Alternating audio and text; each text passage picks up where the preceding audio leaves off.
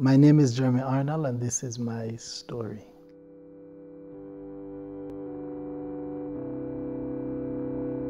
I am one of 13 siblings. My mother was 5 months pregnant with the 10th child at that time when she was taken into a premature labor. She was taken to the hospital where she met the doctors who knew her well.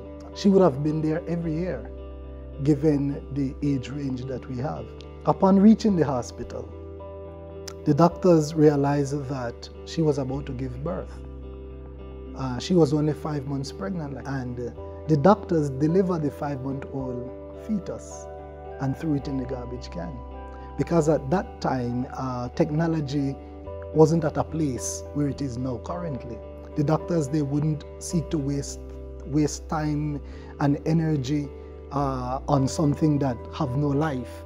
And my mother was then discharged from the hospital. She was sent home to attend to her 9 other kids. Now, bear in mind, it was her alone. Our father was not there, he was absent. And they discharged her from the hospital, and she would return back to the garbage can, where she looked and she found her fetus, her baby. And she took a rag from her pocket and she picked up her baby, put it in the rag and put it in her pocket, and she went home. Upon reaching home, greeted by 9 hungry kids, she took the dress that she had on off and she placed it in a tub of water that was there. She went inside, she attended to everybody, and somebody asked, "Mommy, what about the baby?" And then she remembered that the baby is in the rag, but the rag is in the pocket of the dress, and the dress is in the tub of water. And she ran outside, searched among the clothes in the water, and she found there her baby still alive. And she said she heard a voice saying, "Go and stand with it out in the sun." 8 days after, however, the fetus took very ill, and she had to take the fetus right back to the hospital. And the doctor was amazed that after 8 days, the fetus is still alive, and they discovered that the fetus blood was poisoned, and the fetus was in need of a blood transfusion. However, they told my mother that there is no blood in the blood bank. They had only one blood, and it is the blood of a white man that was not yet screened. My mother, with the faith that she has and the courage that she has, she said, "Give it to him. That's the blood that belongs to him." Trying to appease this lady, the doctors knew well that this is a hopeless case, but to get rid of this lady, they did the blood transfusion. And after they would have finished, they finished about 11:30 the night. The doctors went to my mother and said, "You could go home, because at midnight, half an hour from this time, that fetus will die," because we did not follow protocol. We did not do what was necessary to be done for this to have been a success. 1 hour, however, after midnight, when they went to check upon the fetus, my mother told me from down the hall they could have heard a heart beating very loud, and it was the heart of the fetus. 1 year later, the fetus was still alive, but the fetus was very ill.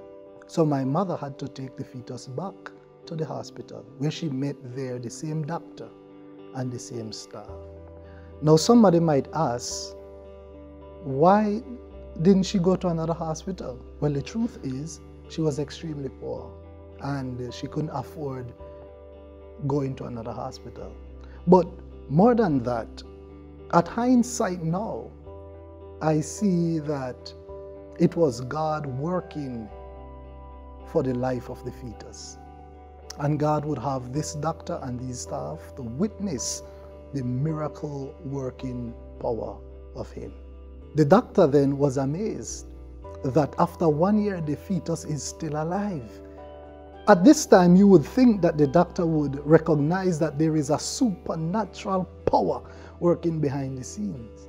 But the doctor looked at my mother and said, "Don't get too attached. At the age of 2, he will be totally crippled. At the age of 3, he will be totally blind. At the age of 4, he will be a complete retard. And at the age of 5, he will die." I want to say that man can appoint, but God ultimately disappoints.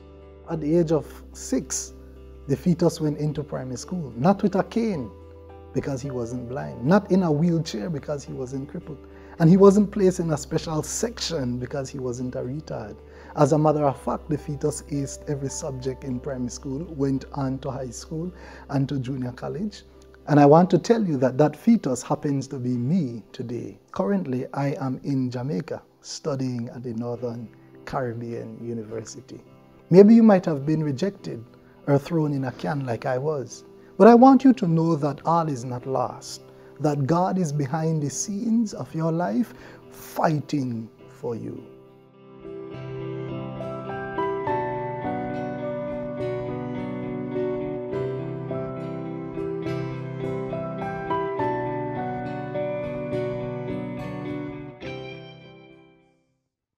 You want me to bridge that?